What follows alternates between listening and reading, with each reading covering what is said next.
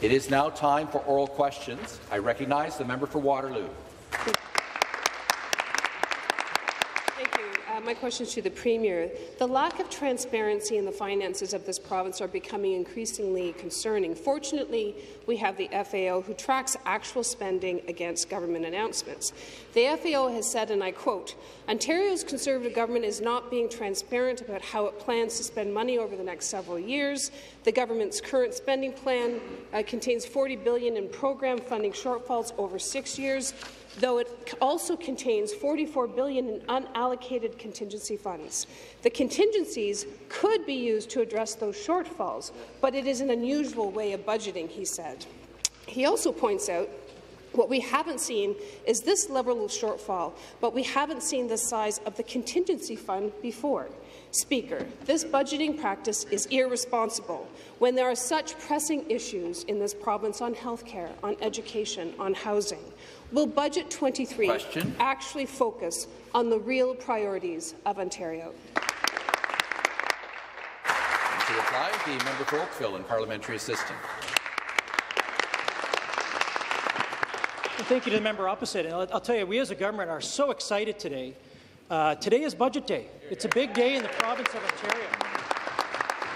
And while we can't get into the specifics of the budget, we'll be announcing that at 4 o'clock. What I can tell you is that we are going to continue to move ahead in this province with investments in hospitals, with investments in infrastructure, with investments in public transit, with investments in highways to get people from home quicker and safer. But I will also add that with respect to the underspend question that you mentioned, the member opposite is a member of the public accounts. Take a look at the public accounts numbers. Those are the actual facts as to what we spend every single year, and you'll see that we are spending more than any government in the history of Ontario on the investments you just touched on. Thank you. Supplementary question. Thank you, Speaker. One area that didn't receive the budgeted amount promised was municipal infrastructure. Now, we all know that because of Bill 23, municipalities are struggling to complete and fulfill housing development plans because of infrastructure deficits. Bill 23 is a piece of legislation that removes the development charges for cities and towns, thus creating barriers for housing. This also caught Ontario's 444 municipalities by surprise. In fact, this is what AMO president said. In 125 years, it's the biggest affront to Ontario's municipalities that I've ever seen. You are clearly not very respectful of our municipal partners. Will Budget 2023 make municipalities whole, as this minister has promised, so that they can address the homelessness crisis that this government won't even acknowledge exists? To reply, Minister of Municipal Affairs and Housing. What this member is hiding from Ontarians is the fact that her party stands shoulder to shoulder. I'm going to caution the member on his language. Caution? They are standing in favour of fees and charges that represent, in some municipalities, $150,000 on the price of a new home. And if you don't think that that's a factor, listen to CMHC, Canada Mortgage and Housing Corporation. Government charges can represent more than 20% of the cost of building a home in major Canadian cities. We believe, Speaker, that affordable housing, attainable housing and non-profit housing should be incented, and that's exactly what Bill 23 does. Final supplementary. Speaker, AMO ED Brian Rossborough has said that in rural communities, people are living in seasonal trailer parks and encampments in woods. There are encampments in Greater Sudbury, in Waterloo Region, in Peterborough, among other communities. Ontario spends $2,000 less per person on services and programs than the average province across Canada. AMO has said that Bill 23, and I quote, is undermining the financial capacity of municipalities to support growth. So the simple question is, will Budget 23 reverse the damage that you've done to municipalities? Will it assist municipalities with water, sewage, transit, parks, electricity and waste infrastructure costs, which those development charges pay for, so that housing can actually be built in the province of Ontario? Minister of Municipal Affairs and Housing. No, Speaker, the one thing that we've learned this week in the House is that New Democrats stand shoulder to shoulder with taxing affordable housing, with making sure that housing is out of reach of too many Ontarians. Our government will always stand with young families, with new Canadians, with people who want to realize the dream of home ownership. I believe that all three levels of government have a responsibility, not just the province of Ontario.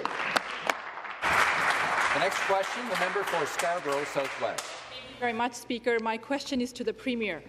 Speaker, we're facing some extremely challenging times for the people of this province. Today's budget is an opportunity to address these challenges and provide the support Ontarians need.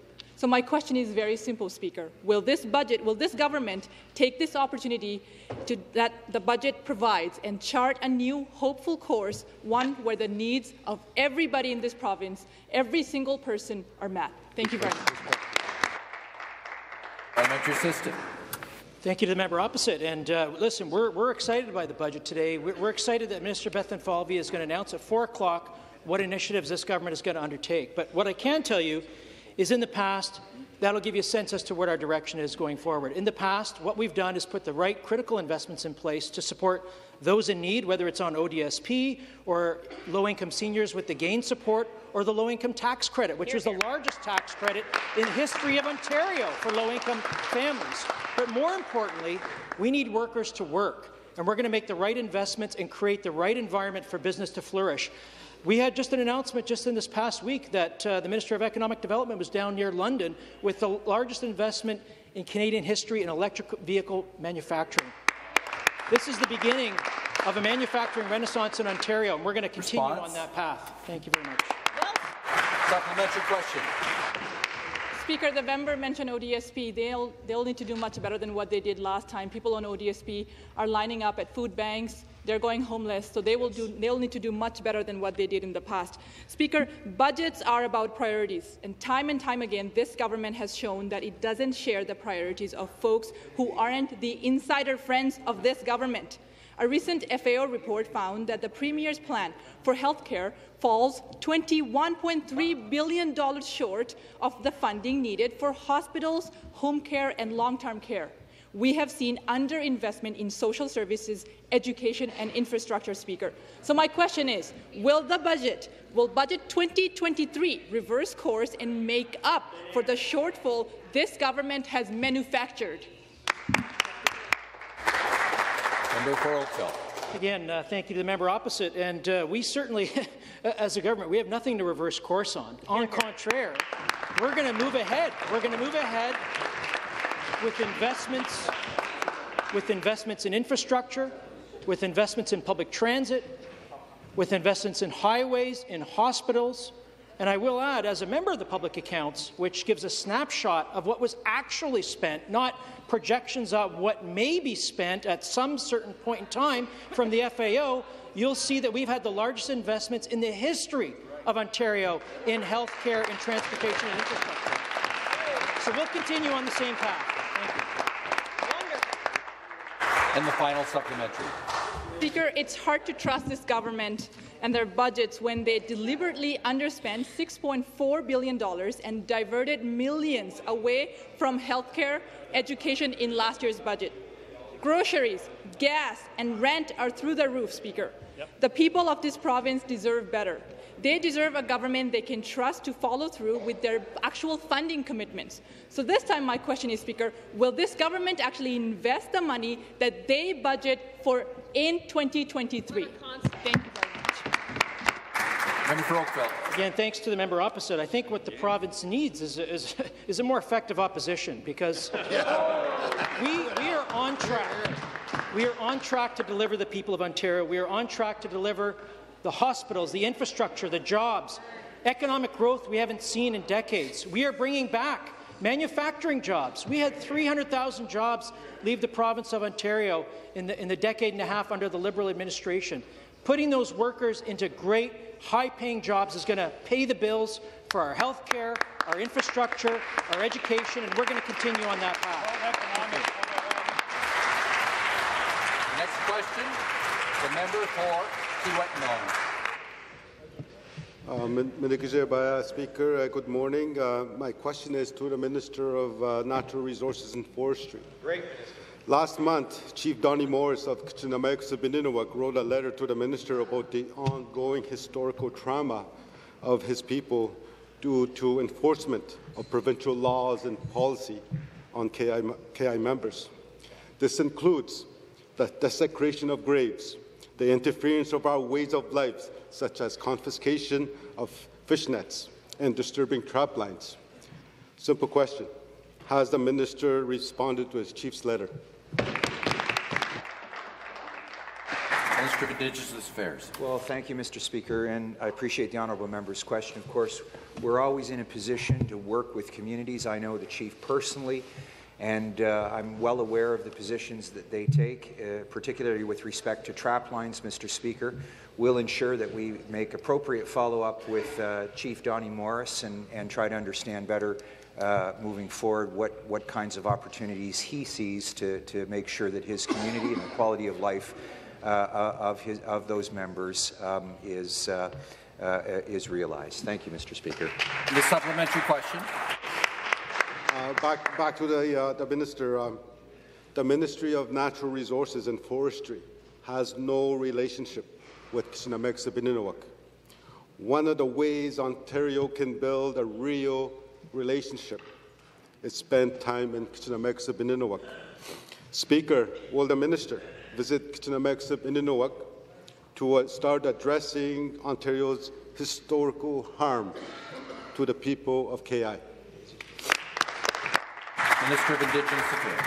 Thank you, Mr. Speaker. Yes, I will be visiting Kichinamegsabininawak. In fact, I think we're scheduled for mid-April. I look forward to that visit. It's a return home for me, having lived there for quite some time as a nurse, and I'll be happy to sit down and talk with an old friend who I stay in regular contact with, Mr. Speaker, and we're going to talk about opportunities, Mr. Speaker, is what we're going to do. I realize that there are ongoing challenges and issues, but we're going up there to experience, on behalf of another one of my ministerial counterparts, a historical opportunity for KI. And I look forward to talking about a host of other opportunities, staying positive and moving forward on opportunities for Indigenous communities in our far north. Thank you. The next question, the member for Elgin, Middlesex, London. Thank you, Speaker. My question is for the Minister of Economic Development, Job Creation and Trade. When our government was elected in 2018, Ontario was in no position to build the cars of the future. Jobs, Speaker, were fleeing the province to go south of the border. And in just a few short years, we've used all the tools in our toolbox to rebuild our auto sector and establish best-in-class auto and EV ecosystem. Last week's announcement of Volkswagen's historic, and I would add generational investment in my riding of Elgin, Middlesex, London reaffirms that our efforts have indeed paid off, which is why it's no surprise that this announcement has been celebrated far and wide. Speaker, will the minister please share an overview of the reception and feedback our government has received over the last 10 days? Minister of Economic Development, Job Creation and Trade. Speaker, firstly, thank you to the member from Elgin, Middlesex, London for the integral role he played in landing Volkswagen into his riding of St. Thomas.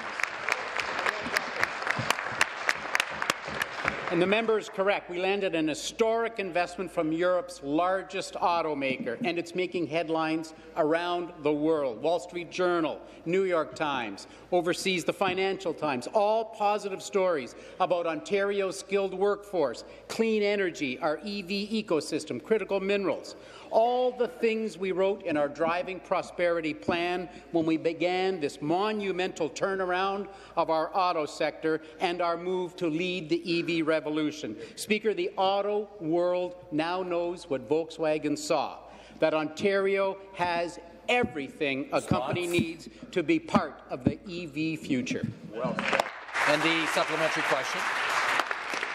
Well, thank you, Speaker, and thank you to the minister for his answer. It has indeed been an exciting week in my riding with the news that Volkswagen is coming to Elgin County. We've heard from lots of constituents, and this investment will have long-lasting benefits for generations, I repeat, generations to come. with lots of new, good-paying, sustainable jobs to replace the hundreds of thousands of auto and manufacturing jobs that were chased out of this province by the previous government. Speaker, will the minister please elaborate on how the turnaround of the auto sector occurred in Ontario? Yes. Minister of Economic Development. Speaker, in 2019, Reuters revealed that car companies plan to spend $300 billion globally, but none of that money was planned for Canada or Ontario. So we put our Driving Prosperity Plan in place. It started with lowering the cost of doing business by $7 billion each and every year. We met worldwide with companies looking to be part of the EV revolution and told them about Ontario's skilled workforce, our clean energy, our EV ecosystem, our critical minerals. And within 24 months, Speaker, we attracted $17 billion in EV auto investments in Ontario. And Speaker, that's before the Volkswagen announcement. This year, Bloomberg ranked Canada as second in their annual global battery supply chain, first in North America, ahead of the U.S. We went from zero investment, Speaker, to the global leader. Next question, the member for London West. Thank you, Speaker. My question is to the Premier. Speaker, we now know that this government's flawed paid sick days program will end on March 31st with nothing to replace it. Instead of fixing the flaws in the program, instead of increasing the days from 3 to 10, instead of making them annual and permanent and employer paid, instead of making them available for all illnesses, not just COVID, this government is abandoning sick workers. Why does this government believe that workers without paid sick days should be forced to give up their pay if they have to stay home when they are sick? Minister of Labour, Immigration, Training and Skills Development. Thank you very much, Mr. Speaker. I'm proud that our government was the first in the country to bring in paid sick days during the pandemic. I'm also proud of the fact that we've been able to help 558,000 workers across the province. Many provinces, as a member opposite knows, didn't bring in paid sick days. But, Speaker, the other thing we should all be proud of is that we have one of the highest vaccination rates in the world, and that's because of our paid sick day program during COVID that supported workers to allow them to go out, take time off work, and to get vaccinated. Mr. Speaker, I'm now looking forward to being the first in all of North America, under the leadership of Premier Ford, to start working on our plan to bring in portable benefits, health and dental benefits for millions of workers that don't have those benefits today. Supplementary question. Speaker, this week the Financial Accountability Officer reported that a record number of Ontario workers, over 400,000, did not go to work last year because they were sick. Many Ontario workers, however, don't have that choice. They drag themselves into work sick because staying home means not being able to pay the rent or buy the groceries. It could even mean losing their jobs. Forcing sick workers to go to work sick is not only bad for worker health and public health, it's bad for productivity and our economy. Speaker, BC understands this. 15 U.S. states with paid sick days understands this. Why doesn't this government? Minister of Labour. Well, the member opposite should tell all those small businesses who have struggled during the pandemic that if the NDP were in power and they legislated 10 paid sick days and made those businesses pay for those 10 paid sick days, you would force hundreds of thousands of businesses into bankruptcy. We're not going to do that. Mr. Speaker, we've taken a balanced approach to help 558,000 workers get through COVID, to have those paid sick days in place. But, Mr. Speaker, we've increased the minimum wage. There's another increase coming soon. We're going to be the first place in all of North America to have portable benefits for millions of workers that don't have them today. We'll continue every day working for the workers of this province, helping them get better jobs and bigger paychecks. Next question, the member for Whitby. So thank you, Speaker. My question is for the Minister of Labour, Immigration, Training and Skills Development. For 15 years, under the previous NDP-supported Liberal government, Ontario's employment services failed people across our province. Order. The Auditor General's report revealed that only 1% of people on social assistance were leaving for a job every month. While this was good enough for the Liberals and the NDP, it's proof that the status quo is letting down those who need our help the most. Most people, Speaker, who are unemployed or receiving social assistance want to work. What they need and want is practical help to secure a fulfilling career to support themselves and their families. Speaker, can the minister please explain what changes our government is making to employment services to support Ontarians in securing gainful work? Labour, Immigration, Training and Skills Development. Thank you very much, and I want to thank the member for Whitby for that question and being a true champion of the skilled trades. I know for many, many years in this place he's been calling on government to do more to get people into these rewarding opportunities. Speaker, since day one, our government has taken action to address the years of neglect by previous governments. Under the leadership of Premier Ford, we're on a mission to help people who are unemployed or on social assistance find long-term, meaningful work in their own communities. Our new customer service approach is helping more people find the dignity of a purpose-driven career. With the changes we made so far, we have helped 63,000 people find gainful employment, including more than 23,000 people that were on social assistance. Speaker, my message is clear to anyone on social assistance. If we're able to work, we need you, and we're here to help. Supplementary question. Thank you, Speaker, and thank you to the minister for that response. It's encouraging to hear that under the leadership of Premier Ford and this minister, our government is implementing measures that demonstrate our government's support for workers. Clearly, these new approaches are already showing positive results for job seekers across our province.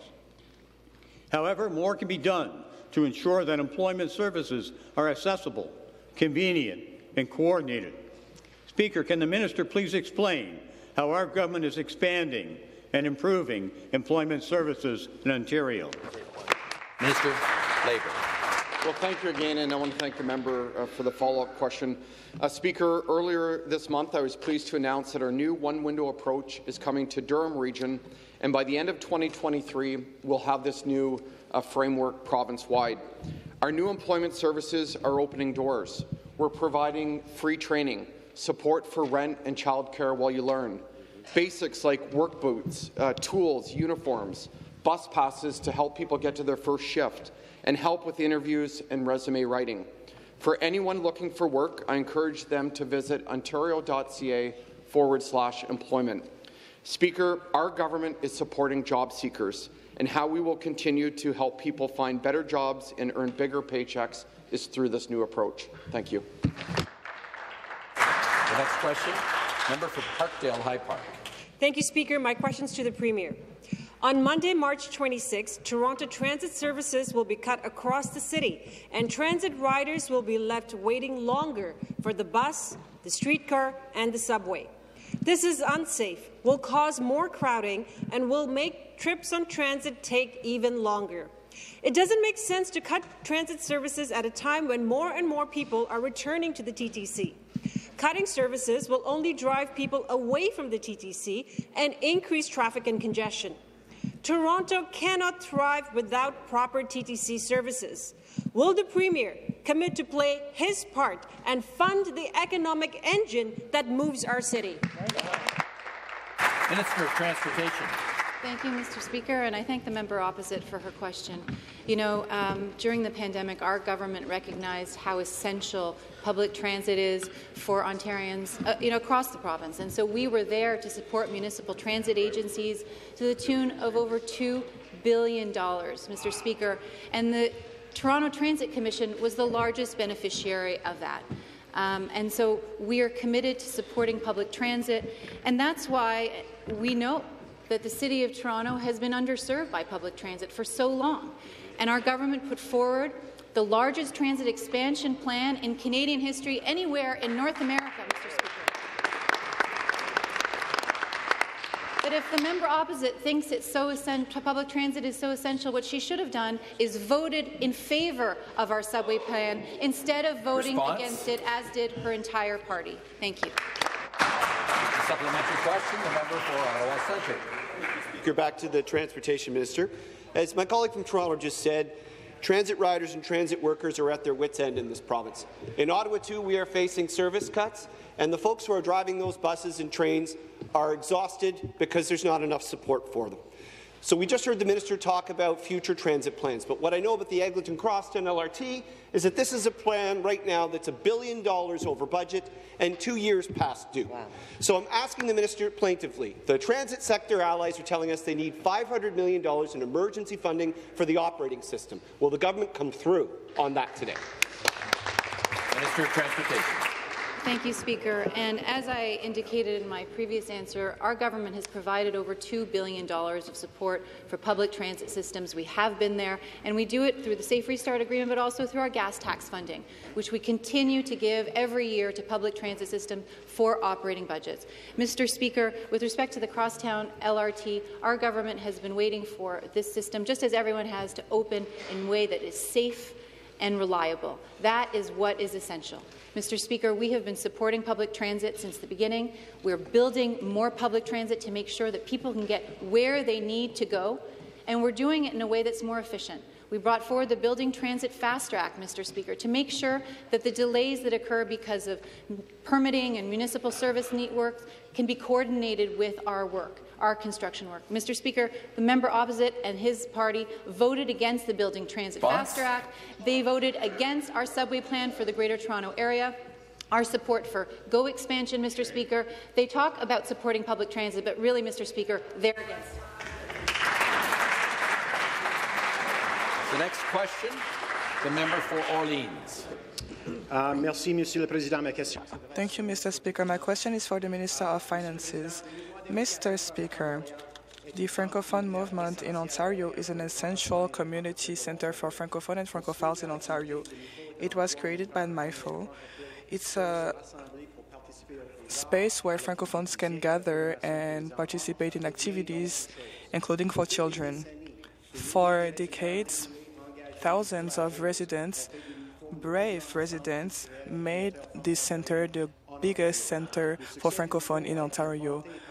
This was a success, and leaders, commercial leaders, talked about this. For many years, MIFO asked the Ontarian government to invest in the construction of a new centre so they can answer more needs.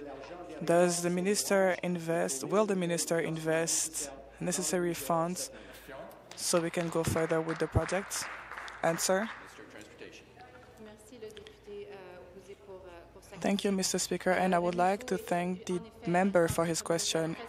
MIFO is an essential center in the members' community.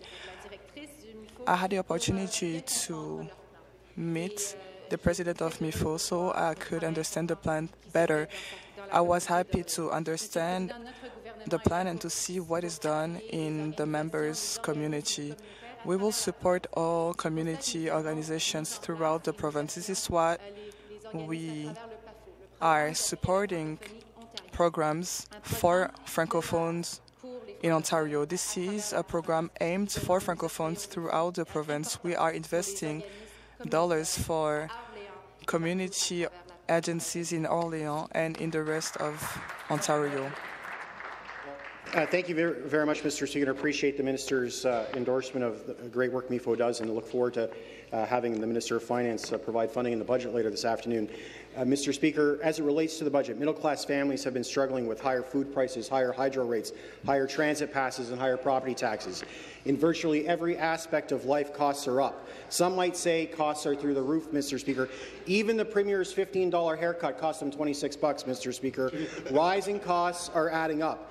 Summer is just around the corner. That means gas prices are about to go up. Families will soon be facing summer camp and sports registration, increased hydro bills. Order.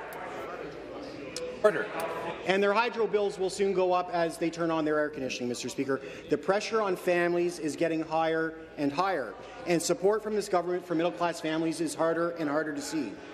So, Mr. Speaker, why are so many middle-class families falling further and further behind under this government?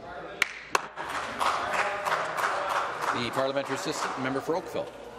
Thank you, Speaker, and thank you to the member opposite. And it's interesting you bring up this question because the carbon tax actually is going up in a matter of days. And this is the largest, most penalizing tax in Canadian history on middle-class consumers. Everything. It's driving the price of everything up. Everything from groceries, products. It's hurting businesses. It's hurting individuals. So we would encourage you to stand with us and stand up to the federal government and try to bring these costs under control. That would be a great first step, Speaker. But what we are doing, we are supporting middle-class families across the province. We brought about a gas tax of 5.7 cents per litre earlier this year, and if I recall, I don't believe the opposition supported us on that. That was a case in point where they should have stood with us in a nonpartisan fashion and helped lower the costs for Canadian consumers. We've also helped support lower-income individuals with ODSP increases. So, thank you very much.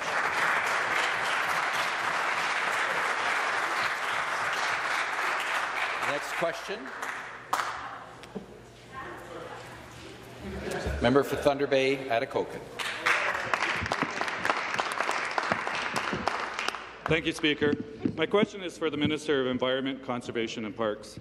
I recently had the privilege of hosting the Minister in my riding of Thunder Bay, Atikokan for an announcement that is important to Northern Ontario and the Indigenous communities. Across Canada and here in Northern Ontario, boreal caribou are an essential part of our forest ecosystems.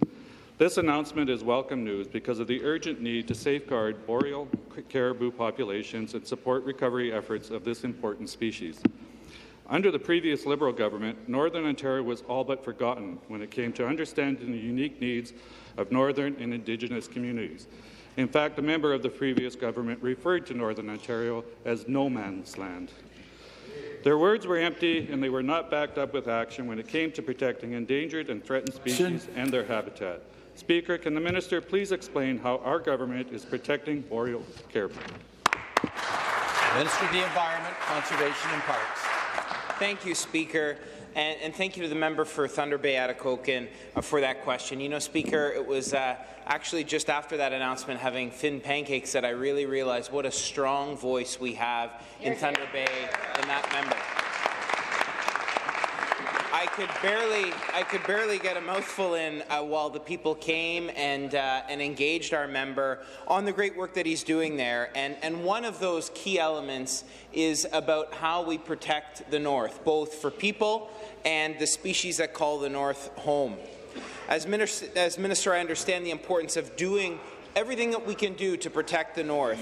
And that's why I was proud to announce with that member an investment of almost $30 million to protect boreal caribou habitat and the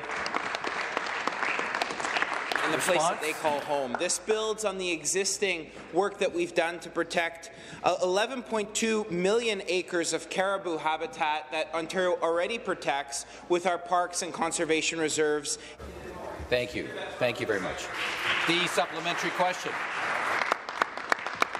Thank you, Speaker, and thanks to the Minister for his response. I know that my constituents welcomed the announcement last week regarding caribou preservation. This announcement demonstrates our government is getting it done when it comes to responding to issues that are important to the people of Northern Ontario and Indigenous communities. Investments that support the maintenance and recovery of boreal caribou populations are evidence that our government is committed to environmental stewardship as well as preserving our natural and civic heritage. Speaker, can the minister please elaborate on the significance of this announcement in order to protect boreal caribou and their habitat? Minister of the Environment. Thank you, Speaker, and again, thank you to the member. Mr. Speaker, this Premier and this government understand that it's not protecting the environment from people and species, but protecting it for. And that's why I was proud to stand alongside Anishinaabeg Indigenous leaders like Mel Hardy, Unifor leaders, United Steelworker leaders, Northern Ontario Municipal Association, all of whom lauded this Premier, this government, for getting it right when it comes to caribou. Because, Mr. Speaker, Mr. Speaker, we all have a role to play when it comes to caribou. That means working with the forestry sector on the fecal DNA project. That means working with the mining sector so that we can decarbonize in the south with electric vehicles while protecting caribou in the north. This is a Team Ontario effort. We're leaving nobody behind, Speaker, and that includes the great caribou in Northern Ontario. Thank you. Thank you. The next question, the member for Niagara Centre. Speaker, through you to the Minister of Health. On April 12th, I put forward a motion to maintain full emergency department and acute care services at the Welland Hospital. All parties voted in favour, including the member from Niagara West, who said he was, quote, pleased to speak in support of this motion and reaffirm our government's commitment to the health of the people of Niagara and the Welland Hospital. Speaker, last month, surgeries, an on-call physician, and ICU capacity were cut from the Welland Hospital permanently. Was this government and the member from Niagara West telling the truth, yes or no? I'm going to caution the member on his use of that expression, but allow the Minister of Health to reply. Speaker, you know, I'm struck by the fact that we have a member in Niagara who has been advocating for and working with Niagara Health, and that, of course, is the member from Niagara West. You know, when this member had the opportunity to vote for investments in health in the Niagara region, they chose to vote against it. When the member opposite had the opportunity, through budgets, through fall economic statements, to vote for investments in their region, they chose not to. And I, again, will contrast that with the member from Niagara West, who from the beginning has advocated, worked with their community to make sure the Niagara region has world-class health facilities. And last week, through investment in Infrastructure Ontario, Niagara Health was able to announce a successful bidder to ensure that the Niagara region has an increased access to healthcare in the system. Will the member opposite vote? Supplementary.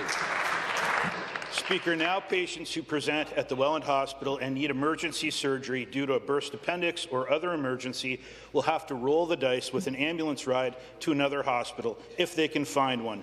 The minister has not responded to my request or the request of local mayors for a meeting. Didn't even respond. The member from Niagara West has suddenly developed amnesia. Why has this government broken its word and abandoned the citizens of South Niagara in Welland, Port Colborne, Thorold, Waynflete and Pelham? The Minister of Health. A $3 billion investment in the Niagara region that will actually increase bedded capacity by over 159 additional hospital beds in Niagara region. Now, I would put the record of the member from Niagara West against any other Niagara region member because they have been consistent in their advocacy. You know, you need to work with your healthcare partners. You need to work with your communities. Order. And the communities understand that they want a world-class facility in the Niagara region, and under Premier Ford and our government, they're getting it. Thank you. The next question, the member for Stormont, Dundas, South Glengarry. Thank you, Speaker. My question is for the Minister of Agriculture, Food and Rural Affairs. For generations, the agricultural industry has relied on the newest technology and the newest innovations to increase productivity, reduce reliance on manual labour, and grow more food than ever before. Farmers across Ontario, in my riding of Stormont, Dundas and South Glengarry, rely on this research to grow their operations and to ensure that here at home and around the world, people can enjoy the food grown in Ontario. It is essential that we continue to invest in the research to continue the march of progress and to support our $47 billion agri-food industry. Speaker, can the minister explain what the government is doing to support research and innovation initiatives in the agri-food sector? The Minister of Agriculture, Food and Rural Affairs. Very much, Mr. Speaker, and to the member from Stormont, Dundas, South Glengarry, I appreciate your advocacy in rural Ontario. It's valued very much. And the question matters because just last week I signed a $343 million renewed Ontario Agri-Food Innovation Alliance, just in near Elora, a dairy research centre. And it was very important because we signed that agreement with Dr. Charlotte Yates, president of University of Guelph, and it represents research that is going to generate action and outcomes that matters for all of Ontario's agri-food sector. It was a great day.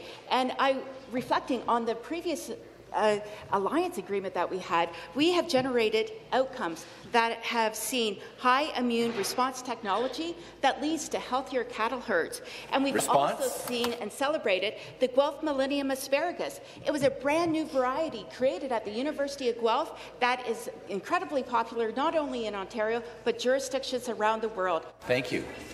Thank you. The supplementary question.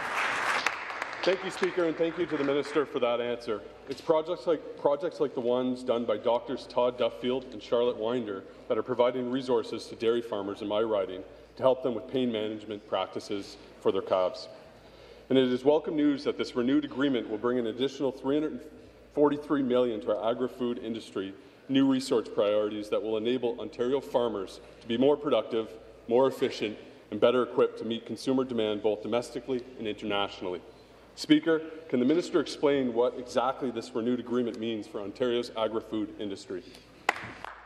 Minister of Agriculture. Mr. Speaker, as I said before, this is research that is leading to real results. For instance, the previous 5-year agreement generated and increased Ontario's GDP by $1.4 billion and has supported more than 1,300 jobs.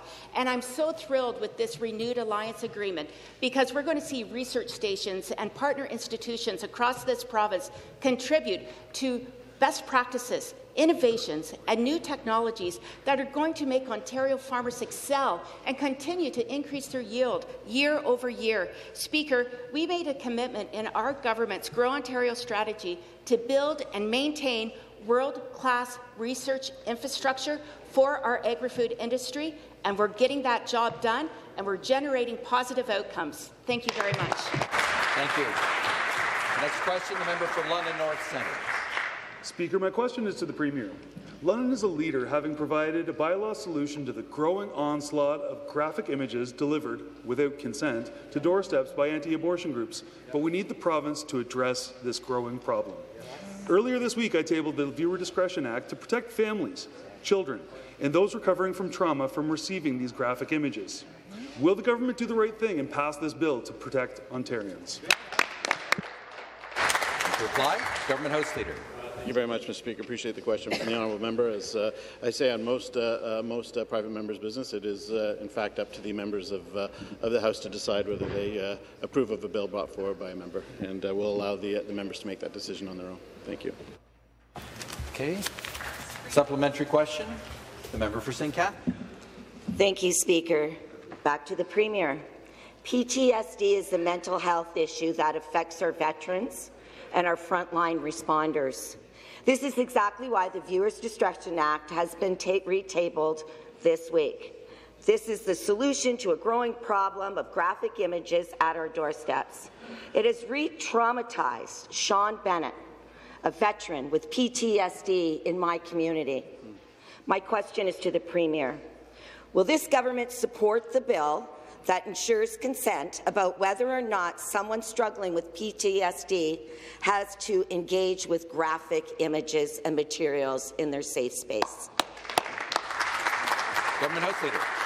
Thank you, Speaker. Again, I do appreciate the question from the honourable member. I think, in part, it comes from the fact that this government has passed more private members' bills than I think than any other government since Confederation. I do appreciate the member's excitement about that, but at the same time, I think the member would appreciate that the government allow private members' business to unfold the way it should, that members will have the opportunity to debate the bill in this House and make a decision on their own whether they will be supporting that. I know on this side of the House, private members' business is handled by the members themselves. There is not a whip function for private members' bills. Each member makes their own individual decision on private members' business.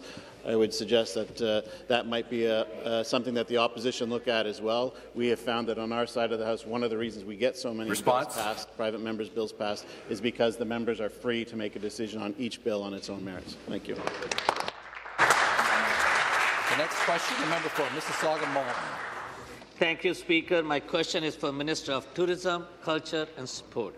Last week, I attended an exciting hockey game with Minister at Iceland Arena in my riding of Mississauga-Malton. It was one of the 487 games played across 5 arenas in Mississauga over 4 days. Thank you to Nipissing First Nation for organizing, and thank you for choosing to host the event in Mississauga-Malton. 184 teams played in First Little Native Hockey League tournament to be held every 3 years.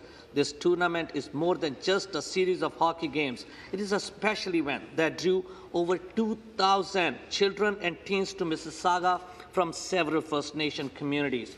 Speaker, to the Minister, can the Minister please describe the impact of sporting events like this to Ontario and Mississauga-Malton? Thank you, Mr. Speaker. Tourism, Culture and Sport. Mr. Speaker, I'd like to thank the member from Mississauga-Malton and for standing with me at the bench as a guest coach, but making sure everyone understands the team won. It had nothing to do with you, or me, frankly, and I look forward to seeing you on your blades at some point down the road.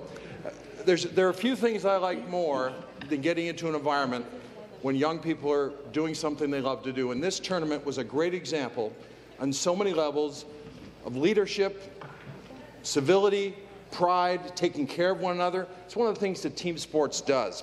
And to be a guest coach with the Little Native Hockey League tournament, the NHL from now on, became an inclusive opportunity for us to contribute to see how young people truly understand how the game is played.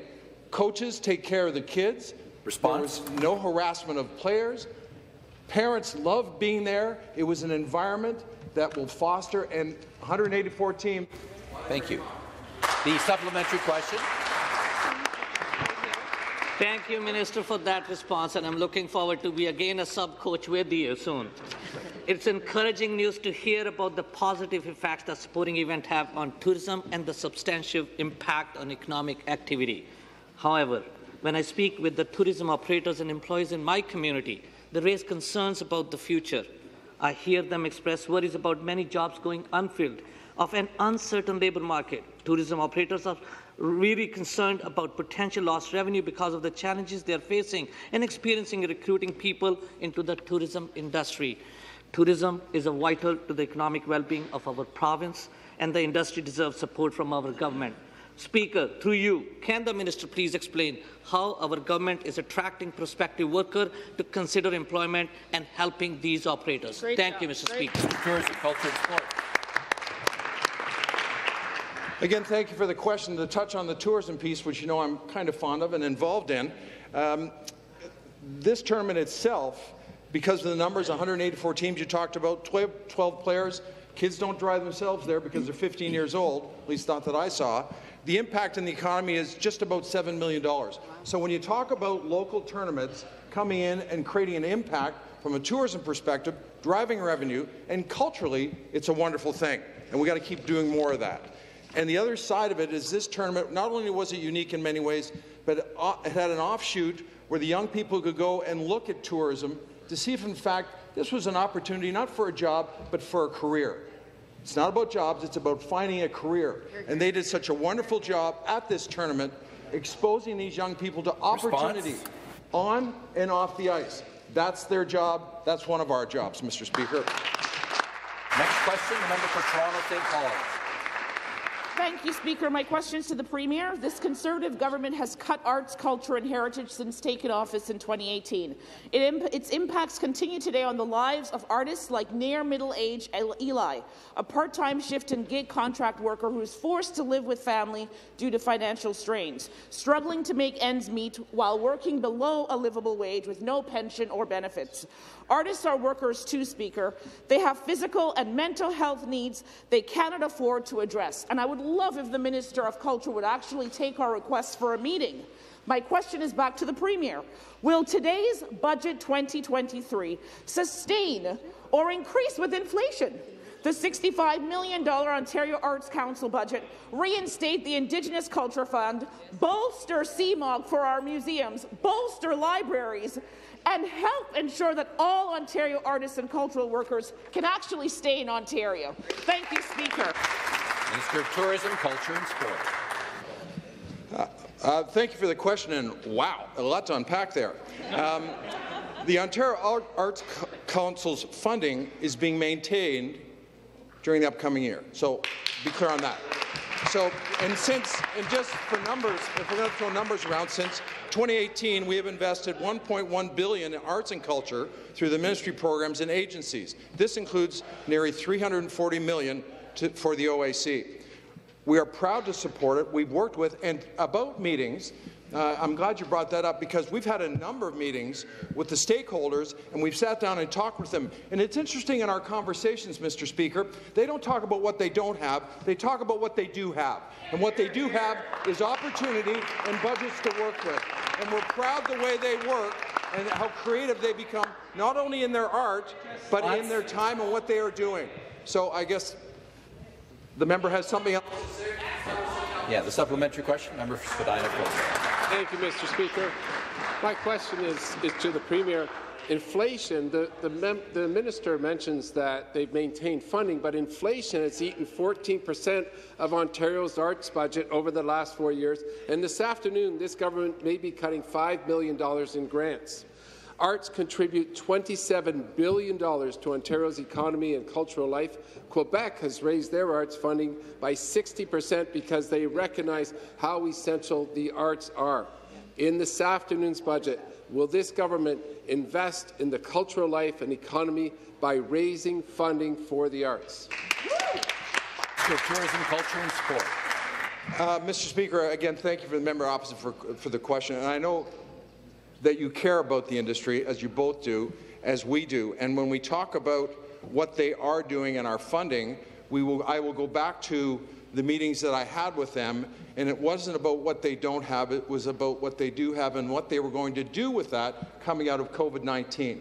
And again, the creativity behind the way they looked at their industry and their businesses and how they continue to develop through the very difficult times, as it should make all of us stronger when we come out the other side, Mr. Speaker. And this is a classic example in this sector. So I'm proud of what they are doing. We will continue to meet with them. And yet, again, I will tell you, when we sat at the table, when typically we are used to having somebody say, where's the money? They didn't ask for the money. They said, how can you help us, because we're going to get better? Because that's the way they think. That's the way we think, Mr. Speaker.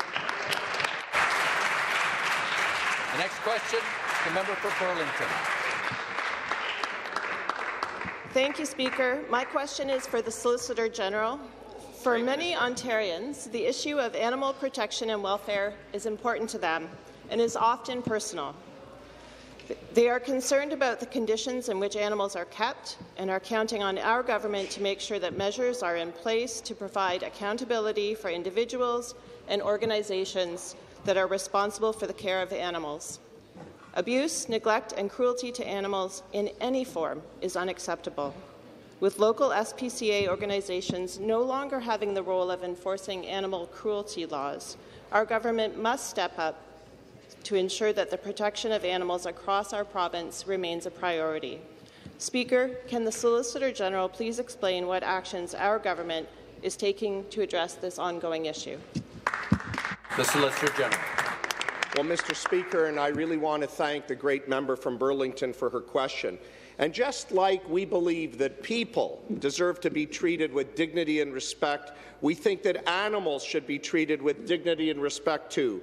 All animals, Mr. Speaker, deserve to be kept in safe conditions and live without distress and abuse. Animal welfare is of crucial importance to our government. And that's why, Mr. Speaker, in 2019, the Ontario government passed the Provincial Animal Welfare Service PAWS Act. to develop a robust, transparent and accountable system to protect animals. This was the first of its kind in Canada, and the PAWS Act helps ensure that animals are protected and treated in a humane manner. I want to assure this legislature and the people of Ontario that the PAWS Act is enforced by provincial, very dedicated inspectors. Monsieur le Président, c'est un honneur d'assurer. Mr. Speaker, it is an honor to assure the protection of animals in our province. Mr. Speaker, this is a personal issue for me. Thank you, Speaker, and thank you to the Solicitor General for that response.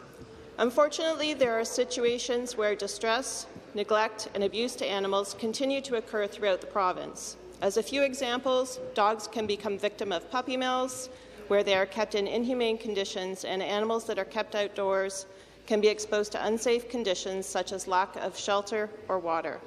Another situation that illustrates the urgency of this problem is the detrimental effect on pets that are left in cars in extreme weather conditions. Speaker, can the Solicitor General please elaborate on how the PAWS Act protects the welfare, health and safety of animals? Solicitor General. Well, Mr. Speaker, once again, I want to thank my colleague for that very important question. The people of Ontario care about the welfare of animals, and so does our government. We are committed to developing a strong system to protect animals, and we have delivered on that promise. Ontario has the strongest penalties in Canada for people who violate animal welfare laws.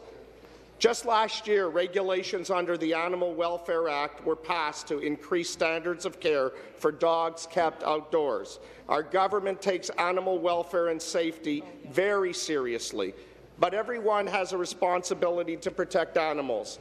If you suspect that neglect or abuse of an animal is taking place, please report it. The number you can call is 1-833-9-ANIMAL and is available 24 hours a day, 7 days a week. Next question, the member for Oshawa. Thank you very much, Speaker, and my question is to the Premier. April 1st is fast approaching, and parents of children with autism are worried. After meeting with local trustees in Oshawa, it is clear that parents of children with autism who will be transitioning from the ending Legacy Autism program and into schools don't have answers about what will happen after April 1st once that Legacy program is over.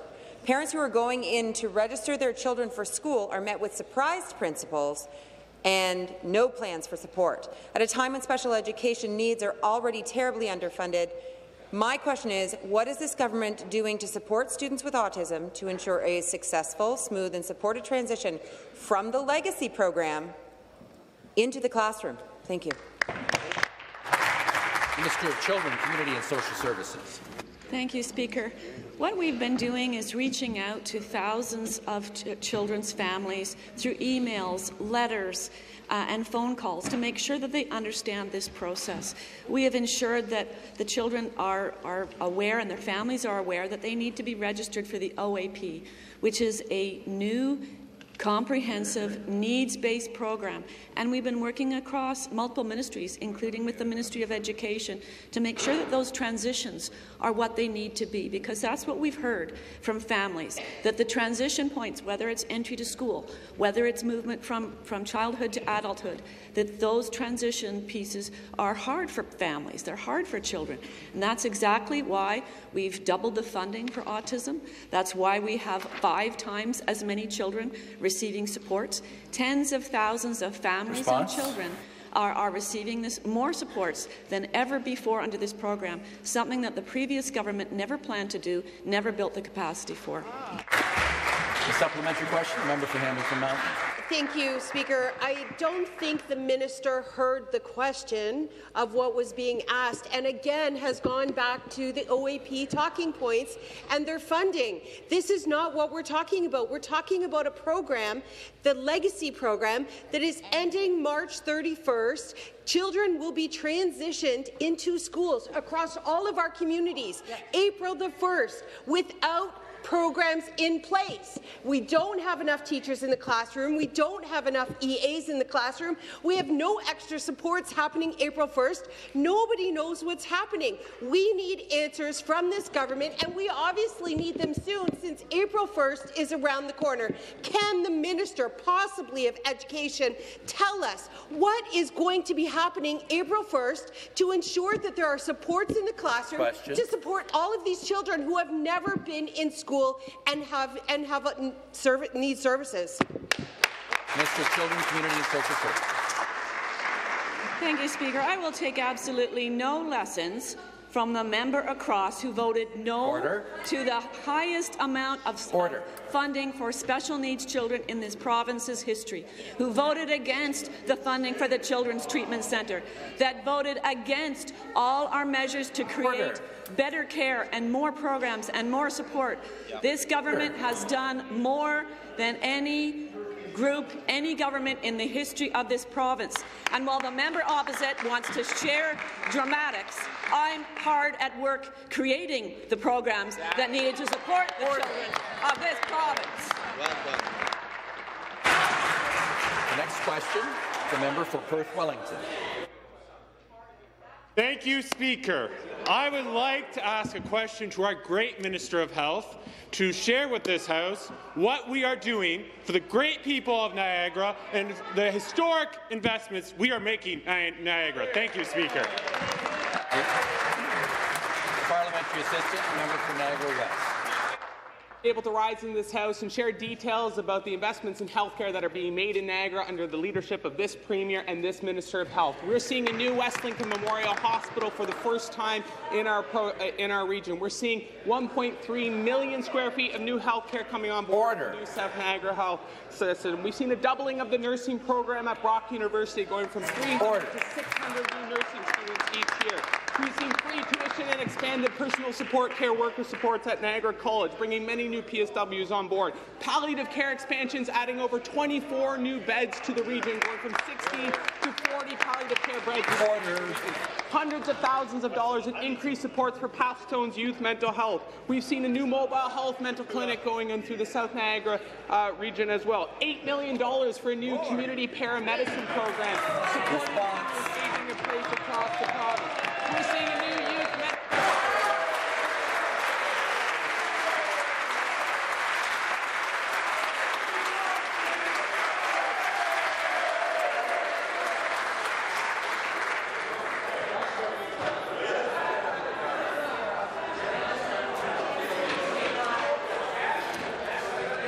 That concludes our question period for this morning.